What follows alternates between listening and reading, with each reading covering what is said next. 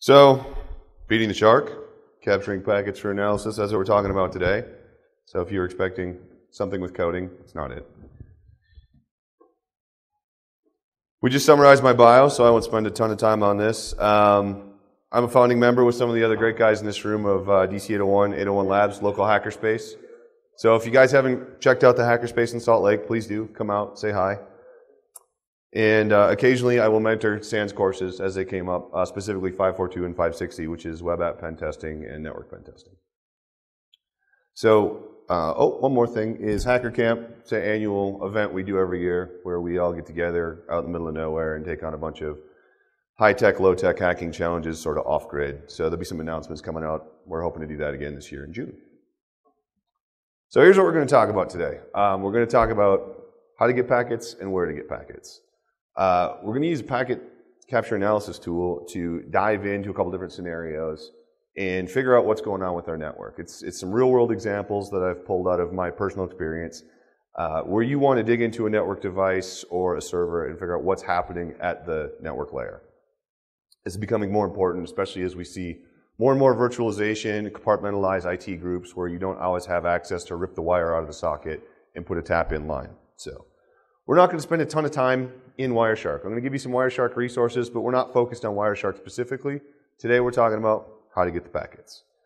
This talk's going to be freely available. There's a link at the end of it. You can download the talk, and there's a couple of resources with it. So don't worry about scribbling down notes if you see a link on here. The whole presentation will be available in PowerPoint format, Keynote format, if anybody else uses that goofy program, PDF for those of us who don't want to deal with slides, and it's just one big zip file on a site.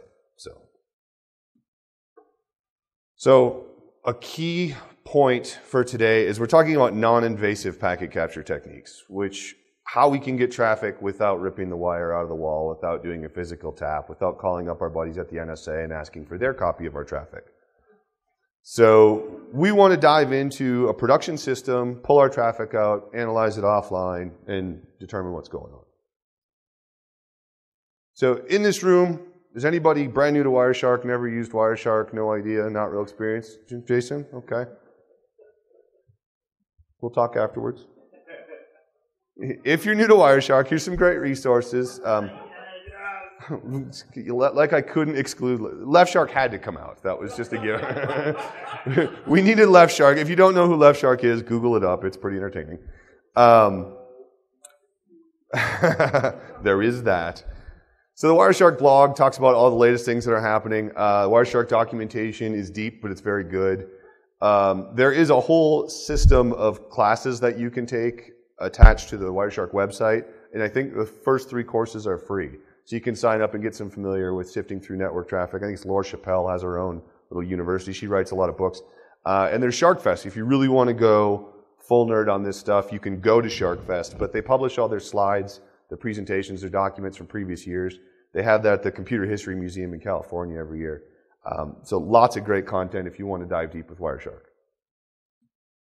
So why do we want packets? Well, let's think about what packets are. A packet is the traffic. It's the actual traffic. It's not a log. It's not an SNMP trap. It's not NetFlow. These are evidence of traffic.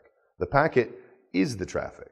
So if we have the ability to dive in and actually get the traffic from our device, we can see what it looks like in transit and what it looks like as it arrives to its target.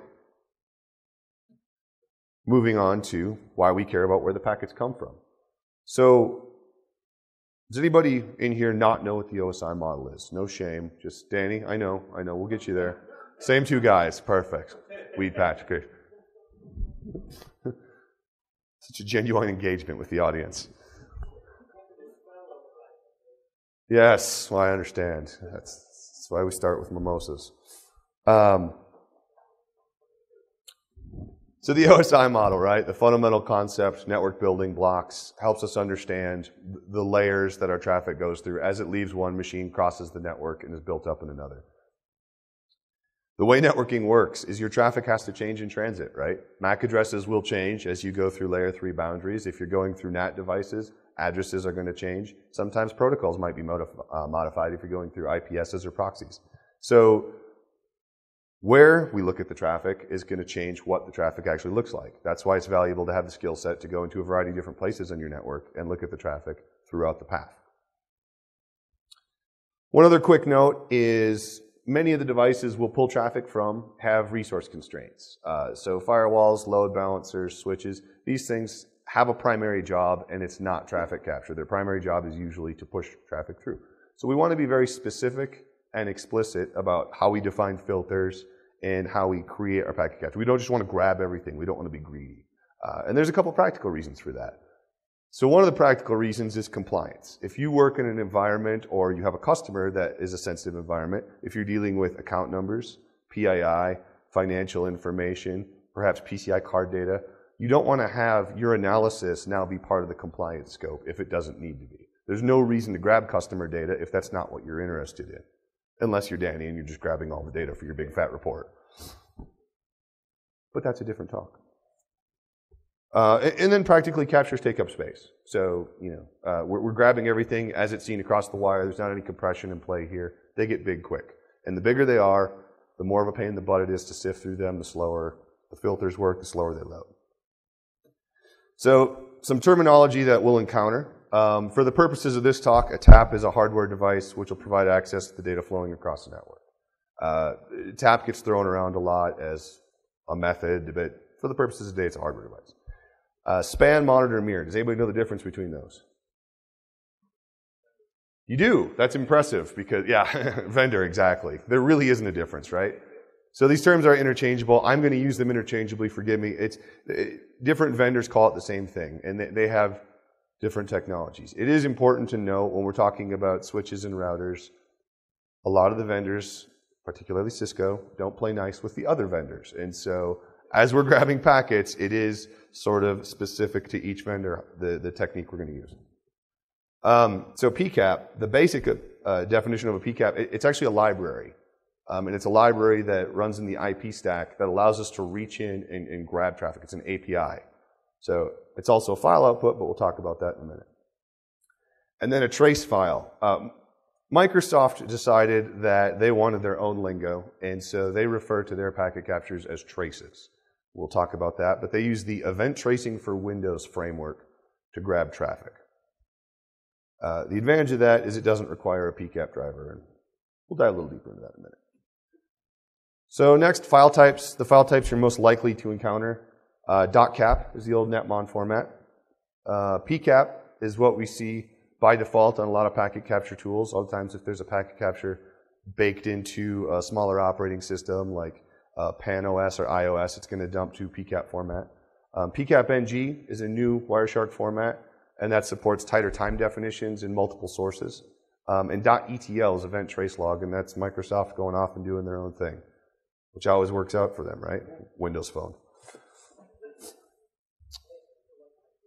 Yeah, the Zune's great, right? Does anybody have one? The museum somewhere? Okay, so this might seem a little obvious, but one of the things, if you're getting started with traffic analysis, one of the things we like to talk about is an adapter to use. There's some really practical constraints around what adapter you want to use. You certainly can use a wireless adapter, but oftentimes we want to play in the copper world. And if we're going to play in the copper world, let's use gigabit adapters so we have the ability to get the appropriate amount of speed, and let's use a bus that can actually support a gigabit adapter. What's the problem with a gigabit adapter on USB 2? Yeah, 480 megabits per second, right? So if it's a busy network, that's going to be a legitimate problem. So if you go to the Apple store and buy their little USB network adapter, you paid $30 and it's 100 megs that you're locked to with that thing. So these are just two examples. There's lots of great hardware out there. Thunderbolt's nice if you have the Apple platform. It's a 10 gig backend, and the driver's pretty solid built into the OS. It's also pretty cheap. I like to use a dedicated adapter for packet captures, and I'll talk about that a little bit more on the next slide, but we want to kind of segregate ourselves from the traffic that's on our box. We don't necessarily need Dropbox requests going out in the middle of our packet capture. On the non-OSX side, or the non-Thunderbolt side, this StarTAC adapter is one of several great models. This particular one has drivers for Linux, for OS X, for every flavor of Windows. It's USB 3, and it also has a USB 3 port on it. So if you're using something, like an Air which hopefully I didn't just interrupt my connection. That was good. Okay. Hold music here. Yeah, all right. Okay. So, if we're using, a netbook or an Air or even a tablet, whatever, something with USB 3, it's very helpful. And we can, with USB 3, we can stack multiples, right? We can have a bunch of different adapters in a bunch of different places. And they're cheap. So, my little Lego mime here. We want to listen, we don't want to talk. We don't want to be throwing traffic out on the network. Unless we're trying to analyze what our box is doing in a given situation, we don't want to have it just throwing traffic all over the place. And if you've ever just booted up Wireshark and hit listen, not even connected to a network, operating systems today are so noisy. It's broadcasts all over the place. And if you have sync services, Box.com, Dropbox, God help you if you're using any Apple services with Bonjour broadcasting all over the place. It's like a drunk guy at a party. So, throw up the adapter, turn off the protocols. So we kill all the protocols, and now we're just going to listen. Creates a much more sanitized PCAP. Now, if you were some sort of cave person, you could use these. Super Smexy hub act. Smexy is a word, and I don't care who says otherwise. They're nice because they're abundant, right? The back of a network closet somewhere, somebody has one of these things. The one scenario that I will disclaim where a hub can be very helpful is if you need one source in a lot of destinations. Because a hub is a layer 1 device. It's a repeater, right? It's like your really gossipy coworker. Everything it hears, it just blabs back out. So to every single port without discretion. So if you have multiple destinations for your packet capture and only one source, switches don't always like that as much, where hubs have no problem with that at all. Below that, we have the throwing star LAN tap. The gentleman out front looked like he was selling the slightly more polished version of this. These are okay. It's a fun project for soldering. The problem that I've had with them is they're asymmetric. So you patch them in, and they're only going to give you either receive or transmit, depending on how you patch them in. And both of these devices are going to drop us down to 100 meg. So another key point, if you introduce a hub into your network, collisions are stupid. We don't need to introduce collisions. If this is all you have for a lab environment, it's fine. But realistically, if you're going to do a lot of PCAP scenarios, I would recommend looking at an inexpensive switch. So here are just two options. Every vendor has something that plays in this space. The thing you want to double check is whether or not it supports a monitor mode or a span in the case of Cisco. And you want to check what the constraints around that are. So these devices are about $90 each. They're little gig switches. These particular devices will both boot off of PoE, which can be helpful if you're in an environment where you can't get power. It's very easy to extend power with PoE. And they're cheap. They're easy to program. Word of caution, don't ever plug a switch into a production environment that you're not intimately familiar with. Spanning tree does not like that. Network admins do not like that. So just make sure you have permission and know what you're doing when you plug in a foreign switch. Okay, so now the meat of what we're going to talk about today. So for the purposes today, you are the resident packet ninja at a company that's not real. But we're going to explore a corporate network. We're going to walk through topology, and we're going to talk about how to get packets from a variety of different places on that network. Your goal is to identify the problem as it's laid out in front of you and find the packets and solve the problem using your packet foo. So we're going to go through 4 different scenarios. Here is our topology. We've got 3 branch offices, a corporate network, and kind of a headquarters, and connected up to the internet. So, first scenario, the boss is angry. What else is new, right? So today he's angry because the internal web application slows to a crawl every day at 12:01 p.m. The server team is blaming the network. That's never happened, right? Server team has never gone, I don't know, it's got to be the network. Server's fine. Task manager says it's great. I don't know what your problem is. So our web server is a Linux box, and it's running locally in our data center. And this is an internal application. We're looking at internal traffic. So here's our strategy. We're going to SSH into the web server. We're going to capture traffic over the lunch hour when the slowdown's happening. And we're going to use TCP dump. Now, key point here, we're going to set it up to record 50 megs of data in 5 files. Our capture is going to run continuously and override itself. So ring buffer. Is everybody familiar with the idea of a ring buffer? Just kind of keep overriding yourself? Yes, no? Is that a vacant stare of acknowledgement? I'm not sure. All right. Steve. So our point is we're going to do what we can to not flood the disk and tip over the server. That's bad etiquette. So we SSH into the server. We throw a TCP dump. Is this legible at all? Can you guys kind of see what the switches are there? All right. Good. Yeah.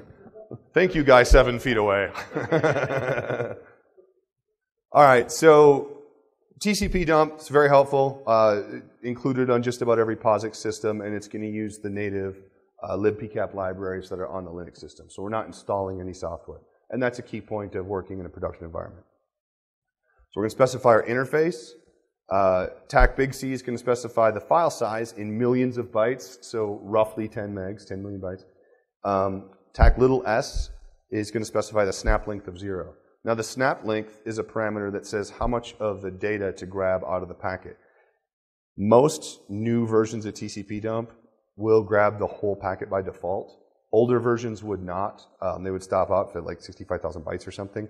And so you need to specify this on old versions. New versions, you can largely ignore it. So if you've never seen this switch, you're not using it, it's probably not a big deal.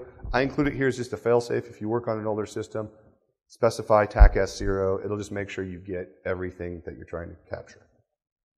So TAC little w is our file name, and TAC big W is the number of files we're going to create. So what we're doing, we're going to create a capture, interface Ethernet 0. We're going to let it create 5 different files, and it's just going to roll through those files as that data comes in.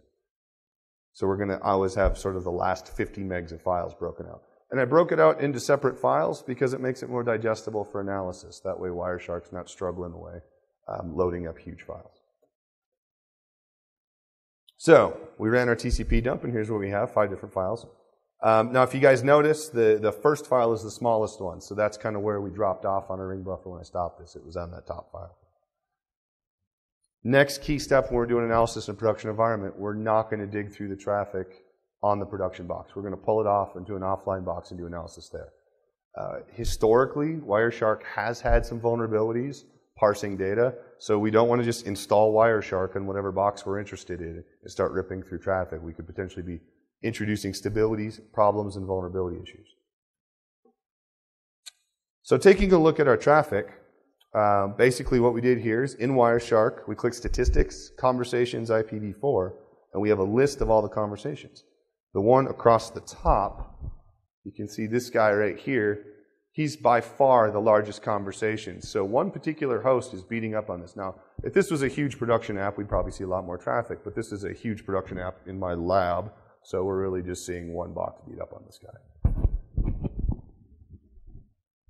So what we're going to do is create a quick filter, and we're going to look at that traffic from that strange host. So we identify our host here. .25 is our server. .167 is our host that's beating up on the server.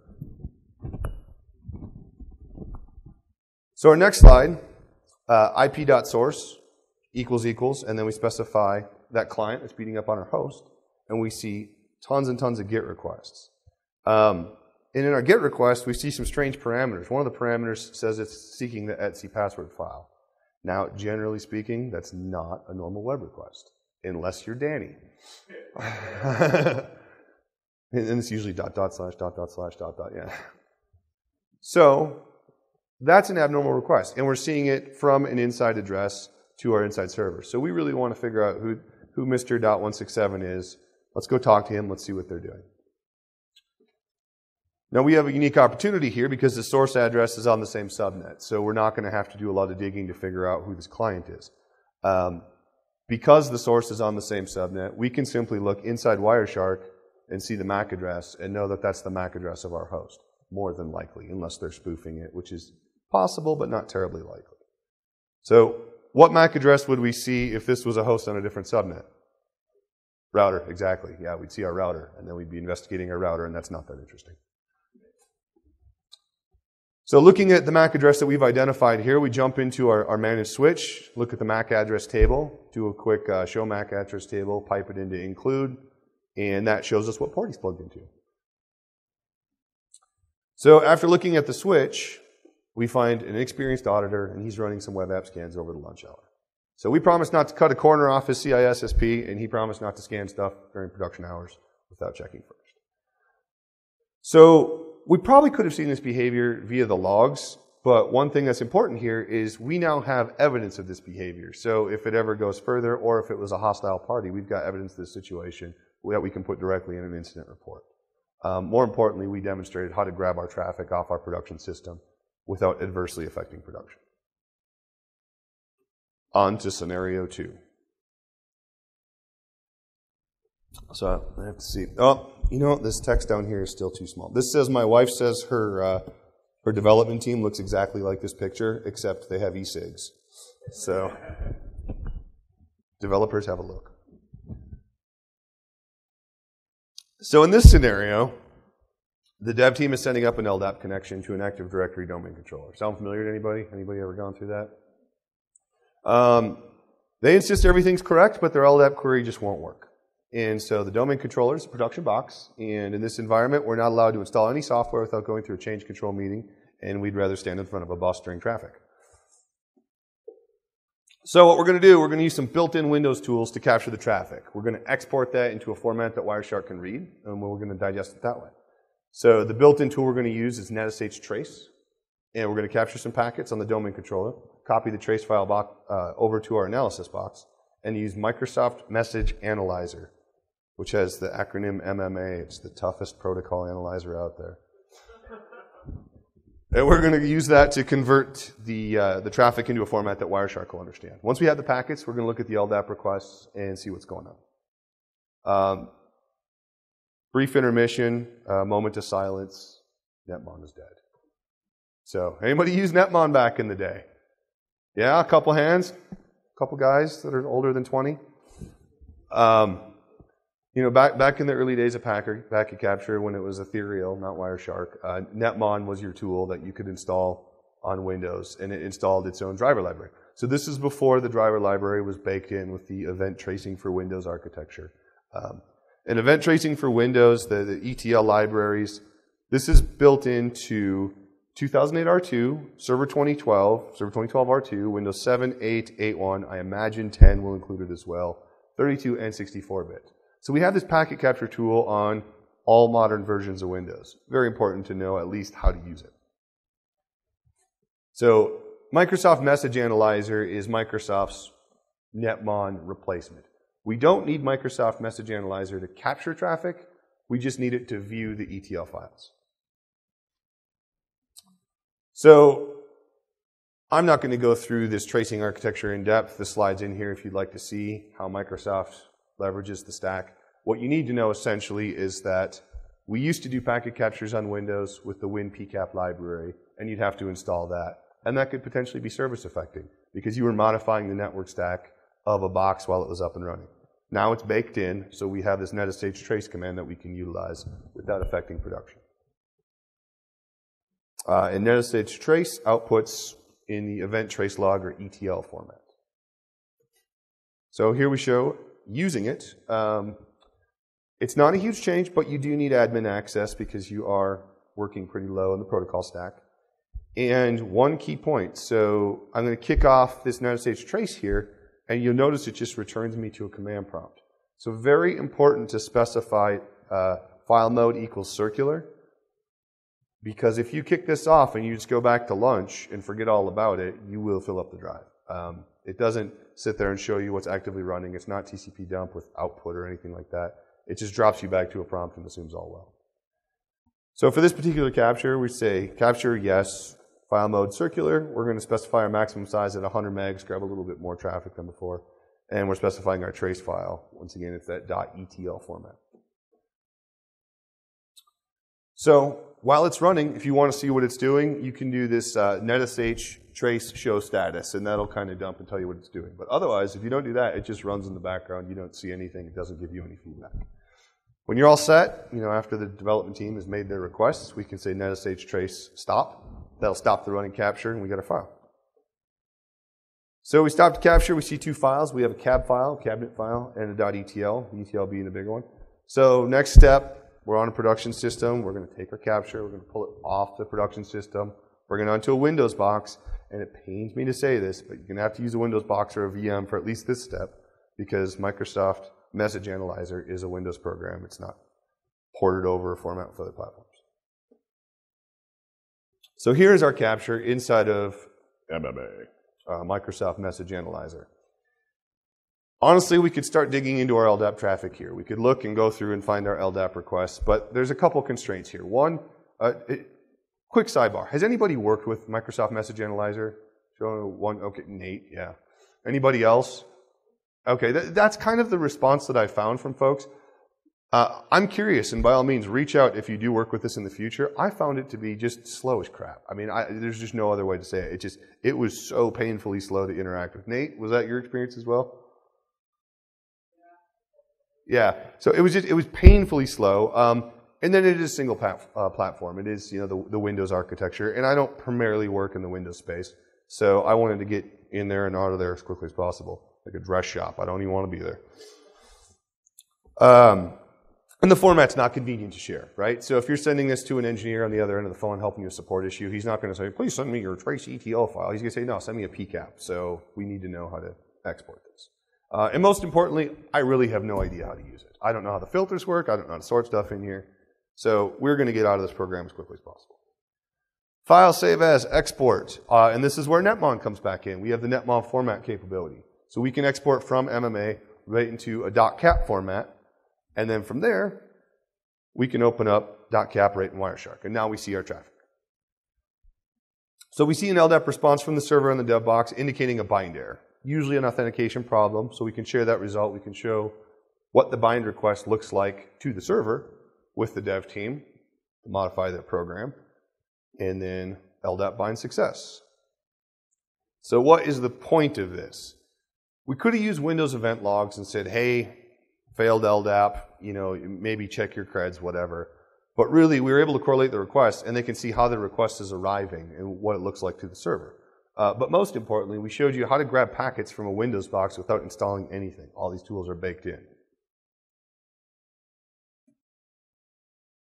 Scenario number 3, the security team. So security team is evaluating a new IPS, and they want you to help them get traffic. Has anybody here been through an IPS demo? A couple people. So for those of you that haven't, yeah, Jason, 1 or 2. When you demo an IPS, it's generally considered bad form to walk up to your network edge and rip out the upstream link and plug it into a box that you don't know how it works. We usually don't do that. All the packets fall over the floor. It's a big mess.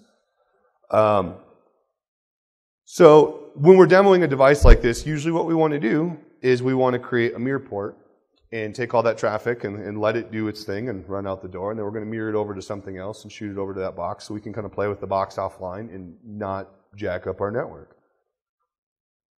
So here's our strategy. First thing we're going to do is we're going to look at our topology, understand what our topology is, and then look at the capabilities of the edge switch, because that's going to limit what we can and cannot span.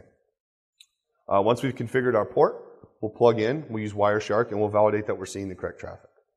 So I know you guys memorized that first topology diagram, and you don't need to look at it again, but just in case, here it is again. I don't need your nonsense.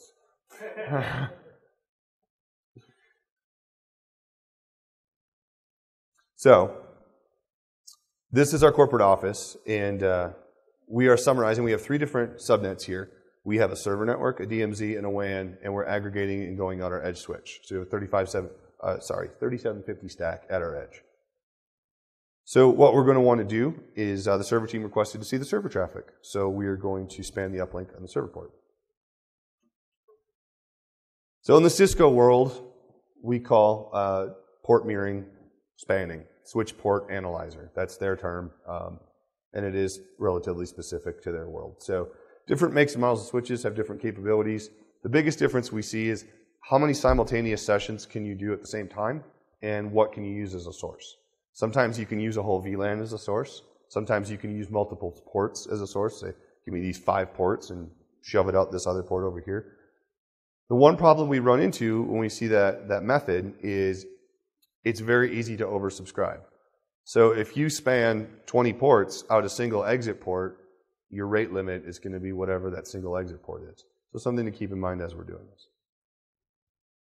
So in this instance, we have a 3750, and that's going to support 2 simultaneous span sessions, and it's going to be able to take ports, a multitude of ports, and a VLAN as a source.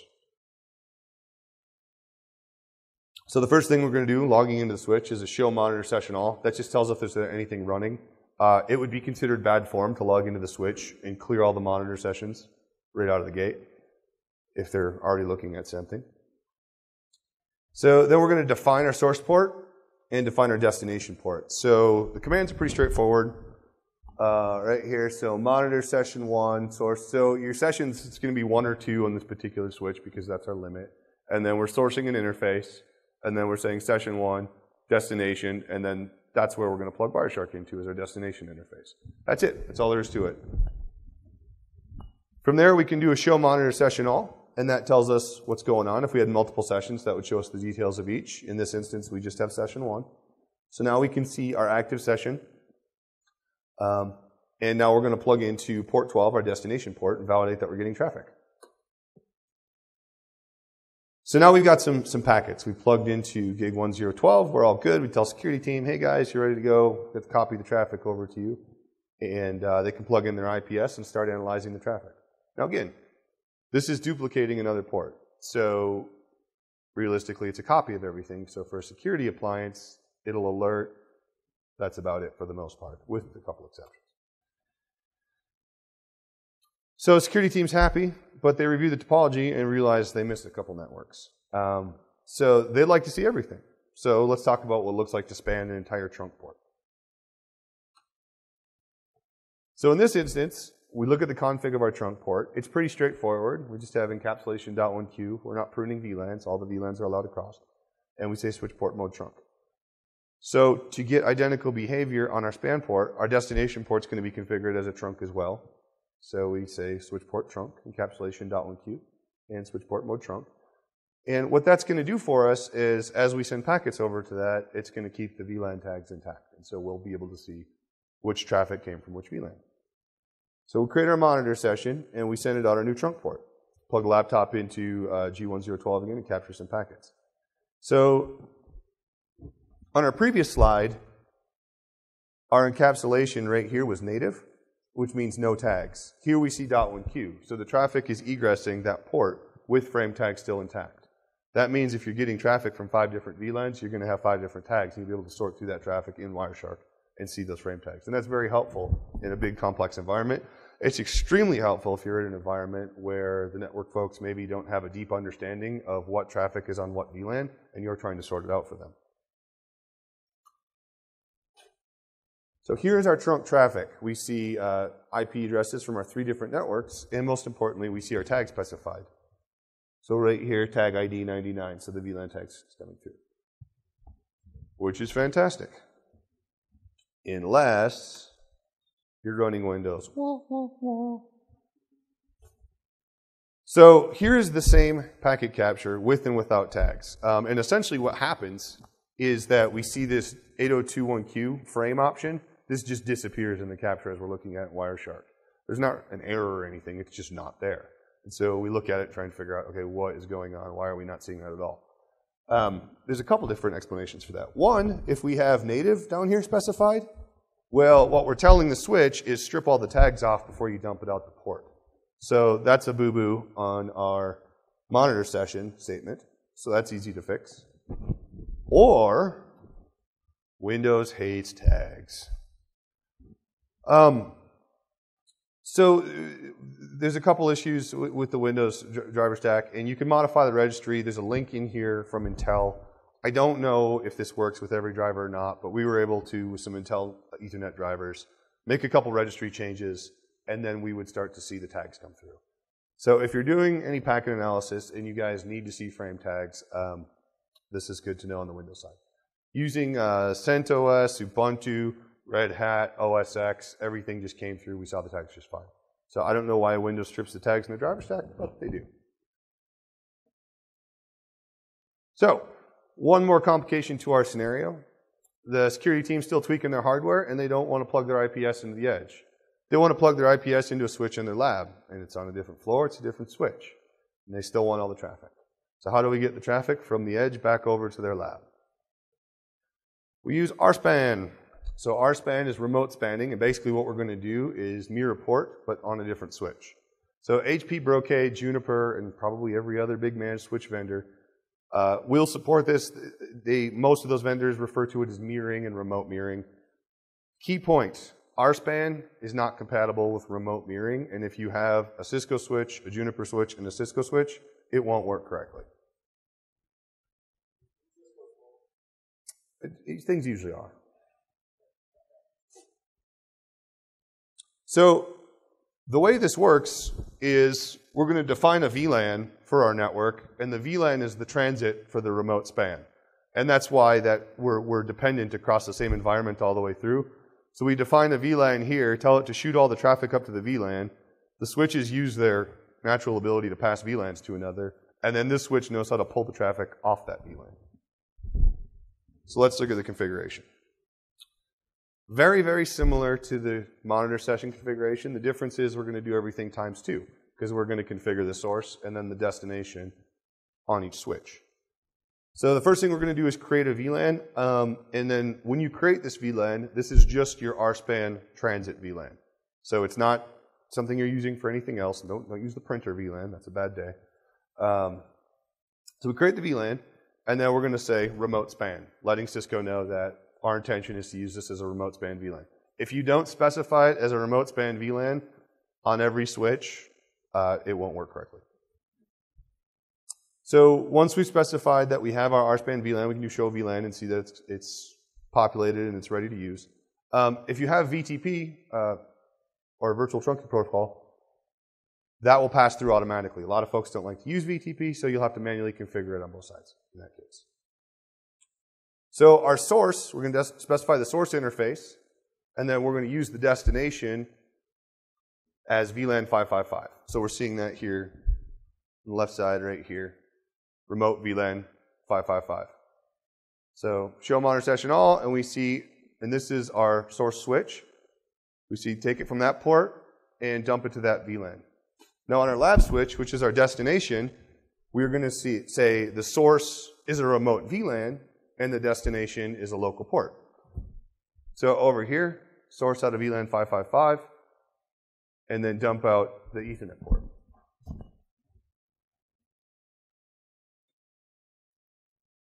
And here is our results. We see all 3 networks, and that comes over from our lab switch. Now, in this instance, we don't see frame tags. Do you guys know why we don't see frame tags? They're stripped off when it's put on the remote VLAN. That's excellent. So we cannot get free frame tags through an RSPAN. It's a limitation of how the traffic travels the network. So the first switch tags it all 555, shoots it across the network, and then that remote switch strips all those tags off. So in this instance, great, we can shoot all the traffic over to another switch, but you no longer have tags in that. So, scenario 3, what we've shown is we duplicated traffic on our existing infrastructure. We didn't make any topology changes, we just mirrored some ports. We used a span session when we were on the same switch, and we used a remote span session when we were on a distant switch. Scenario 4, the packet mop. Sometimes we drop traffic, and sometimes we want to know what that traffic was. So let's take a look at how to analyze drop traffic. So in our scenario, our company restricts outbound DNS, so only our DNS servers are allowed. Not terribly uncommon. Lately, we noticed that we're seeing a ton of packet drops, and it's a bunch of DNS requests, and they're circumventing our DNS servers. It's clients reaching out for DNS, and they're circumventing our infrastructure. So to try and figure out what's causing this spike, we want to look at that DNS traffic, that drop traffic, after our firewall's already dropped it. We don't want to allow it and then look at it. We want to continue to drop it, but take a look and see what's going on. So in this instance, we're going to use a Palo Alto. You could certainly use a Cisco ASA, or if you absolutely had to, probably a Fortinet, I suppose. Maybe a Juniper if you're strapped.